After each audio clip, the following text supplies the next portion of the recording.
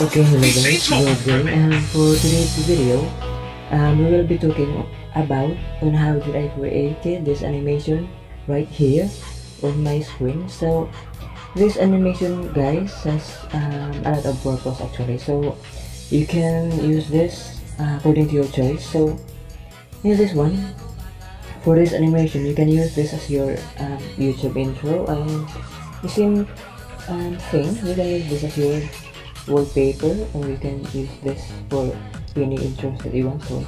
So this actually is my wallpaper right now. So as you have seen here, so this is currently my wallpaper, and now we'll be talking about the app that I'm using to create this one.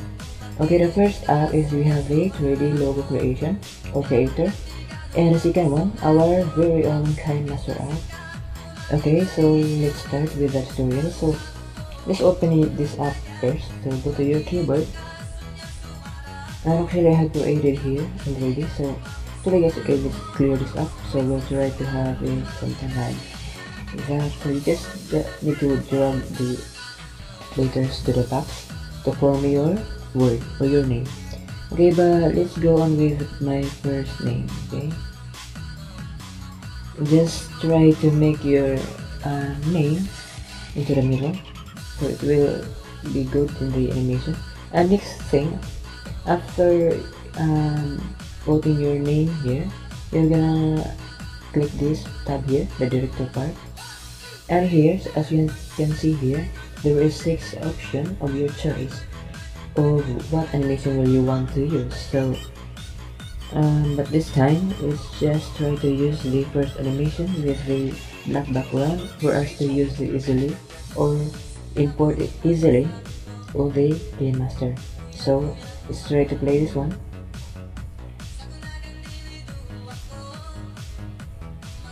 So that's it. I think that's good enough. So now let's go switching our app. Since we have already created our animation with this first app, so let's head directly to our KineMaster app. Okay, let's just start the KineMaster app. Okay, so this is our main screen of our KineMaster app. So actually guys, so I think most of you have seen this a couple of times, this one. So this is my modified app, so there's a name on it, and we have here the subscribe zoom up. Okay, let's start with the aspect ratio of 16:9. And now, first thing is you must have your background first. So I think that's in the video folder. Let's try to look at the video folder. So I think it's here. So we just need to look for our background. So you can have this file while listening.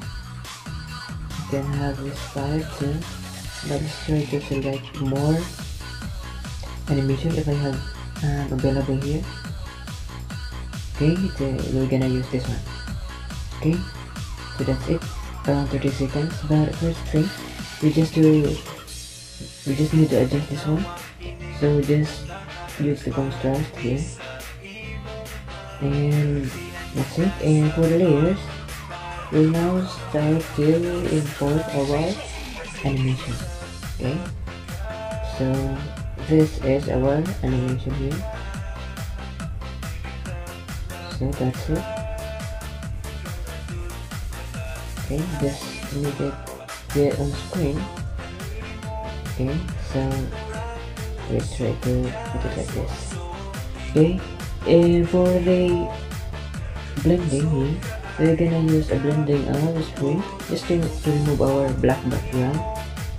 And after that, we're gonna change this to 1 adjustment. So we just add the contrast. Okay, let's try to make the contrast into 1 also, and maybe preferable if we have it 1. Okay, a 3 is too much I think, but it's hard to control the adjustment here.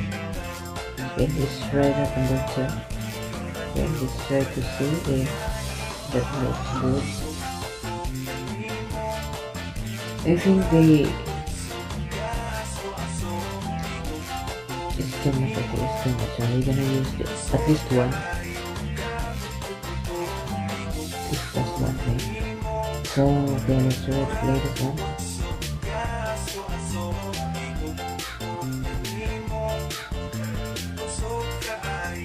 So I think that's it for the tutorial for you guys. So thank you for watching and hope you like this tutorial for us today. So you can add more here guys, you can add your pictures around here, but it must be related to your animation or your theme. So since we have a fire, so you can use your image with fire, or you can simply add an overlay here. So we have the overlay of fire actually. So we have this. So here's why I did that one. Okay, it is actually for our image, but let's try to add it here. Okay, so let's try it. Okay, well, and try to resize it just to add more animation here. Okay, so just check in and click play.